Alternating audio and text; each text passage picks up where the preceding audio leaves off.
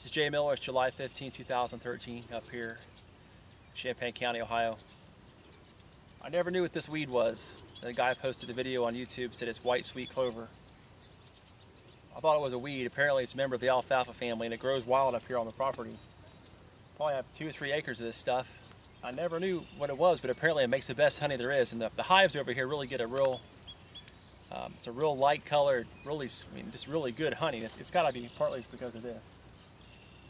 So, if you look over here right now, if you look in here now, there's literally thousands of bees in here. They won't touch the buckwheat this late in the afternoon. They can only use that in the morning. The buckwheat's right here. White sweet clovers all over the whole property. Show them what the hives are probably 150 yards from here. Mm-hmm. So they don't have to go very far to get to a nectar source.